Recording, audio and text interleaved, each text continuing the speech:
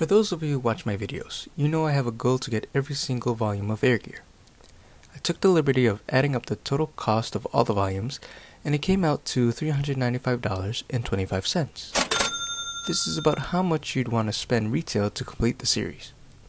In this video, I want to take a look at not only how much volume 28 of Air Gear is being listed for, I also want to see how much I spent to get the other 36 volumes of Air Gear. Seeing that Air Gear is an out-of-print series, there are a few volumes that are being listed and sold for a pretty steep price. Out of all the volumes, however, volume 28 is unfortunately the most difficult one to get. Now going back to September of 2022, the cheapest one being listed was at a whopping $449.98. One paperback volume should not cost that much.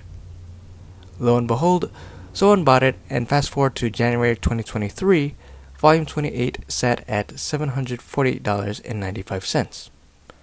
I thought this volume couldn't get any higher, but I was wrong. This volume is currently being listed at $1,194.49.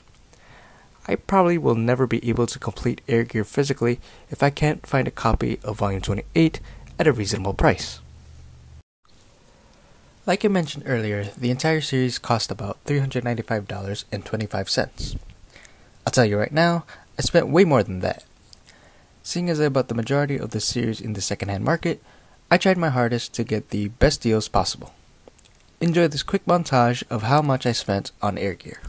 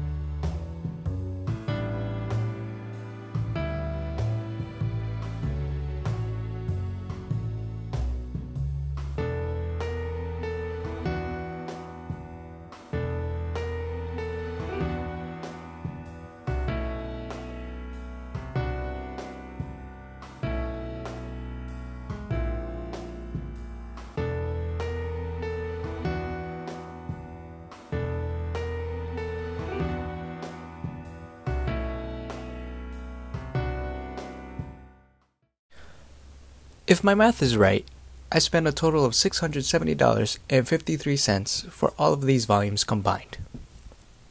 Just seeing the exact amount I spent on these 36 volumes hurts me, I'm not gonna lie.